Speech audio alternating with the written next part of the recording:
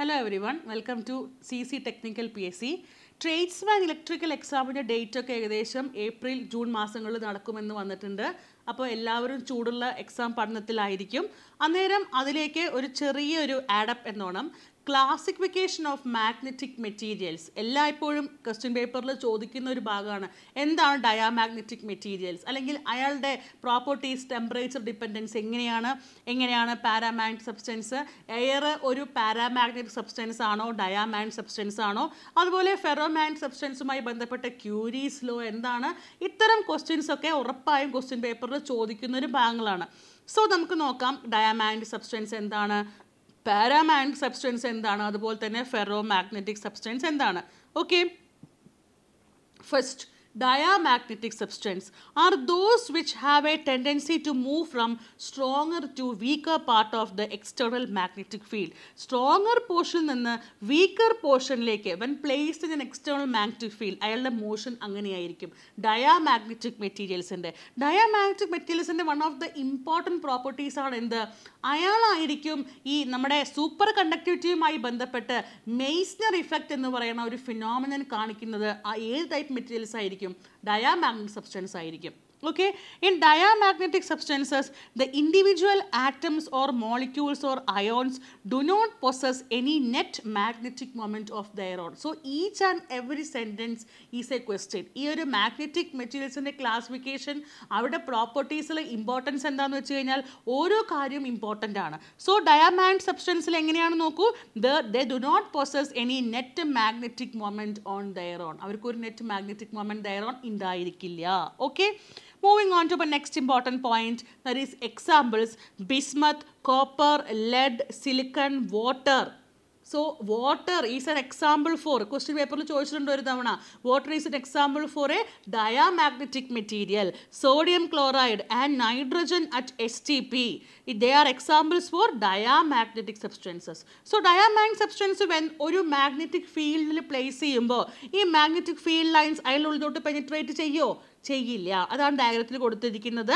Diamagnetic മെറ്റീരിയൽസിൻ്റെ ഉള്ളിലോട്ട് magnetic field lines will not penetrate when placed in an external magnetic field. Okay, so what are the properties specifically?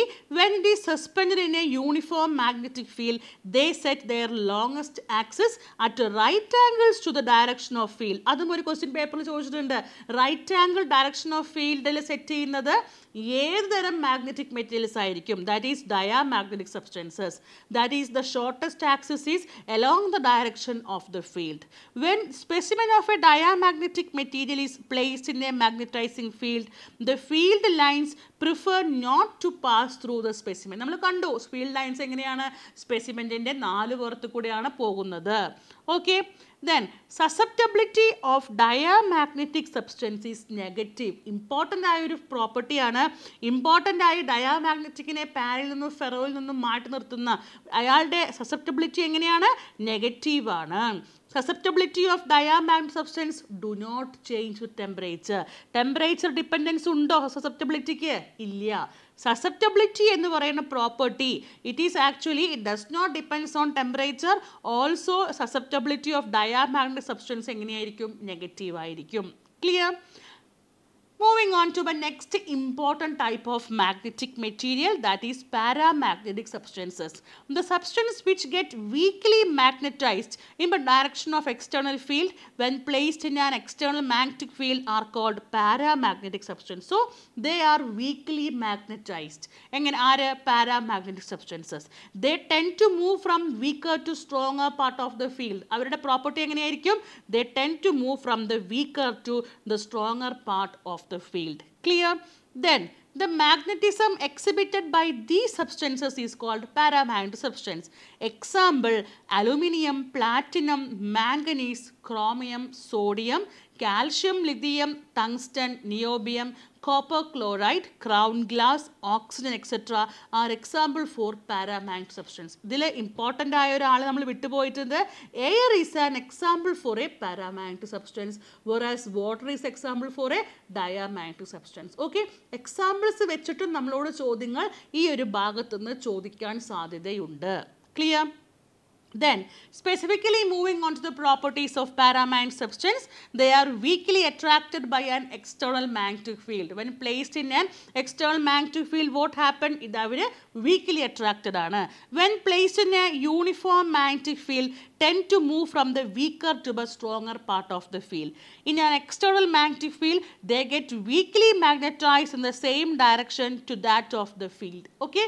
Paramagnetic substance ne kurichittulla properties aanu. അതുപോലെ തന്നെ four paramagnetic substance magnetic susceptibility it is positive and small. എങ്ങനെയായിരിക്കും?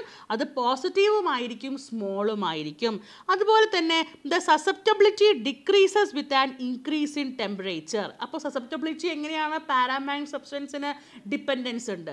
Diamagnetic സബ്സ്റ്റൻസിനോ it is independent of temperature. വെറാസ് four paramagnetic substance susceptibility it decreases with increase in temperature.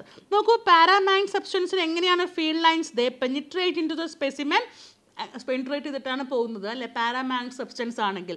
ഡയ ആണെങ്കിൽ നമ്മൾ മുന്നേ കണ്ടു, it is actually moving around only around the specimen. Okay, next important ആയിട്ടുള്ള ഒരു magnetic material ആണ് എന്ത്? Ferromagnetic substance. These are those substances which get strongly magnetised when placed in an external magnetic field and retain it's magnetic moment even after the removal of the external field. അതൊക്കെ important പ്രോപ്പർട്ടിയാണ്.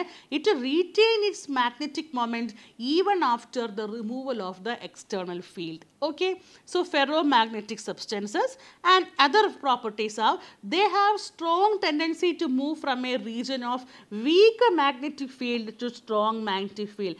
That is, they get strongly attracted to magnets. They have strong attraction to magnet. Iron, cobalt, nickel, അതുപോലെ തന്നെ gadolinium and a number of their alloys are some examples for the ferromagnetic substances. Clear? So diamagnetic materials എന്താണ്? അതുപോലെ തന്നെ paramagnetic materials എന്താണ്? Ferromagnetic materials എന്താണ്? Important ആയൊരു properties ആണ്. അതുപോലെ തന്നെ ഇത് പഠിച്ചു കഴിഞ്ഞാൽ ആക്ച്വലി നമ്മൾ ഈ ഒരു മൂന്നാളുടെ പ്രോപ്പർട്ടീസ്, സസെപ്റ്റബിലിറ്റി എങ്ങനെയാണ്, ഡിപ്പെൻഡൻസ് ഓഫ് ടെമ്പറേച്ചർ എന്താണെന്ന് ഒറ്റ തവണ നമ്മൾ മനസ്സിരുത്തി പഠിച്ചാൽ മിക്ക എക്സാമുകൾക്കും, പ്രത്യേകിച്ച് ടെക്നിക്കൽ എക്സാമുകളിൽ ചോദിക്കുന്ന ഒരു ഇമ്പോർട്ടൻ്റ് ആയിട്ടൊരു ഐഡിയ ആണ് ഈ ക്ലാസിഫിക്കേഷൻ ഓഫ് മാഗ്നറ്റിസം, അവരുടെ പ്രോപ്പർട്ടീസും. Okay, so properties of ferromagnetic substance. When a rod of ferromagnetic substance is suspended in a uniform magnetic field, it comes to rest with the length parallel to the direction of the field. എങ്ങനെയാണ്? Parallel ആയിരിക്കും. In the absence of an external magnetic field, the magnetic moments of domains are randomly arranged. So, external magnetic field in the absence il magnetic moments എങ്ങനെ arrange ചെയ്തിട്ടുണ്ടായിരിക്കുക? Randomly arranged ആയിരിക്കും. Hence, the net magnetic moment of ferromagnetic substance is 0. So, net magnetic moment of ferromagnetic substance is 0. They are strongly magnetized in the direction of the external field in which they are placed. So, magnetization is strongly magnetized. They have strong tendency to move from a region of weak magnetic field to the region of strong magnetic field. That is, they are strongly attracted to the magnetic field. Clear? So, what do you mean by diamagnetic substance? What is paramagnetic and what are the important properties? Permeability of ferromagnetic substance is very large, of order of hundreds and thousands. So, എങ്ങനെയാണ്? അത് വളരെ കൂടുതലായിരിക്കും permeability എന്ന് പറയുന്നത്. Susceptibility of it is also very large.